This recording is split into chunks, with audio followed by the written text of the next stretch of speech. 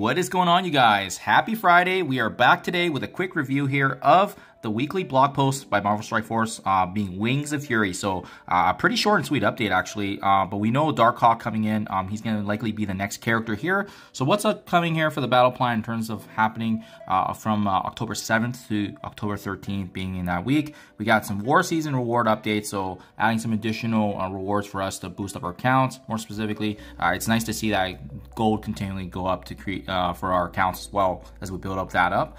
We have Rescue Blitz. In addition to that, Season 5 Battle Pass here for Sylvie, giving us more opportunities for shards of her. We have the Spectral Emporium, the spending of enmity treats, in addition to spending power core. So make sure you guys are saving that up, but I will be making a video actually on the event that's going live today as well. We have this Pharaoh Festival Web milestone. We got the 44th Strike Pass featuring the Zombie Iron Man, which is great to see his addition finally coming back. Can't believe it's actually been a full year since we last seen him in the game. So they really pushed this, and we still don't have any opportunities to actually get shards of him.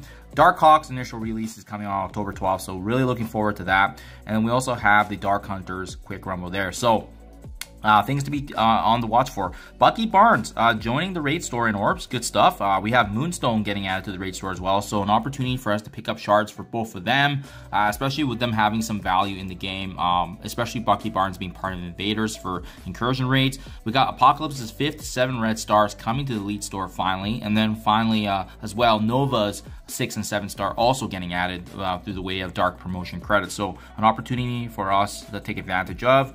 Like I said earlier, he's going to be the next one here joining the Pegasus team. So DARKHAWK landing very, very soon. Can't wait to have his unlock October 12th.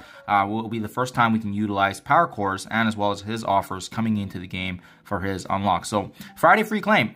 This is the Vengeful Spirits event. I'm going to have a quick video on this as well, just how to get through it. But make sure you guys are capitalizing. This is going to be a combination of using raids, farming campaign energy, in addition to spending of power cores. But for the Friday free claim, it does get added here. We got some cat head amulets, 100 campaign energy to boost us up, and as well Vindicator orb fragments that we're going to be constantly farming.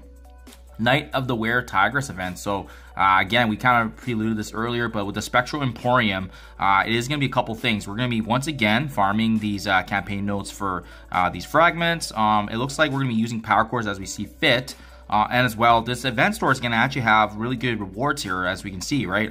So it's going to be an opportunity. I'm assuming what's featured right now, Kestrel, Rescue, aspects of Pegasus. Hopefully there's some more, Gear 18 materials too, really taking advantage of that. And there's also going to be actually a leaderboards here for a 7 red of Spider-Man Big Time, who's been quite relevant actually in War, Cosmic Crucible, and even actually in Dark Dimension 6 as a very viable option in those the city nodes. So Pharaoh Festival Web milestone, something to be on the watch for here. We're gonna be battling in raid, so just keep doing what we're doing.